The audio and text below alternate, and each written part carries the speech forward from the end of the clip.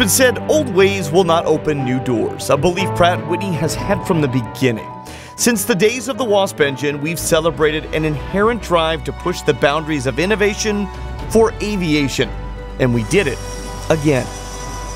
One of the things I think that is real benefit to Pratt & Whitney is we are truly an engineering organization.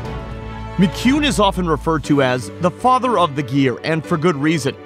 He knew he could make this gear concept work back in 1988.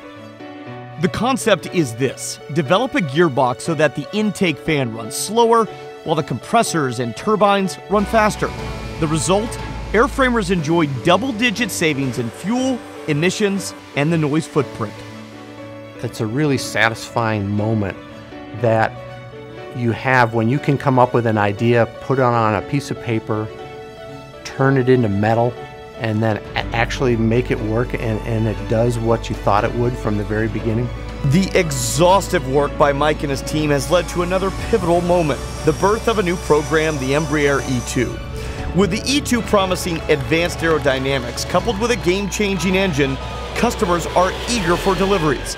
Norwegian Airlines Woodrow enters the jet age with the first E2 off the floor. Well, Widerøe is interested in taking this next step. They want to grow their business, they want to expand, and so they're looking for the next generation of jets. They're looking for a fuel-efficient aircraft, and that's exactly what they're getting. With nacelles and engine controls provided by UTC Aerospace Systems and APUs by Pratt & Whitney, there is great pride company-wide of bolstering a program opening up new markets for customers. But in the case of Widerøe, where they're primarily a prop operator, to bring a jet aircraft into their fleet has an enormous growth in what they want to be as a company and what they want to be as an airline. Indeed, old ways do not open new doors, but there is one old school method ingrained in Pratt & Whitney's DNA that will never change. DNA flowing through Mike McCune and thousands of his co-workers. The desire to create and build the world's greatest engine. It's really in the culture of the company that says we innovate new products.